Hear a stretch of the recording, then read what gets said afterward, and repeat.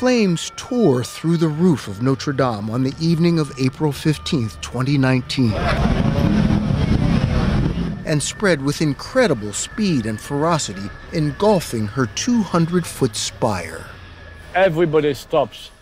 Jean-Louis Georgelin is the man now in charge of restoring Notre Dame.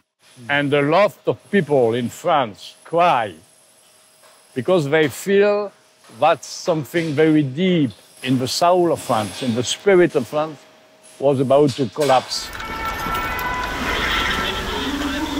Only a heroic effort by the Paris Fire Brigade saved Notre Dame from collapse, as a few staffers raced through falling embers to rescue precious relics.